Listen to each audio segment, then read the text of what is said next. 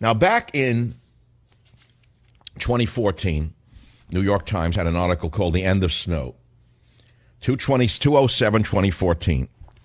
And it was all about the death of snow in America. There'd be no more snow. And it was written by Porter Fox of the New York Times. I suppose he went to the NYU School of Journalism, or perhaps the Columbia School of Journalism. I don't know. But apparently the global temperatures were rising so severely, and alpine glacial ice was retreating so rapidly, that the New York Times published the leading headline, The End of Snow. Brown peaks in midwinter, global warming, planet is getting hotter, snow melting, Alps are warming, blah, blah, blah. Well, I guess they'll have to modify their headline to not the end of snow question mark, but the end of snow when? Because then it will conform to the belief of the article.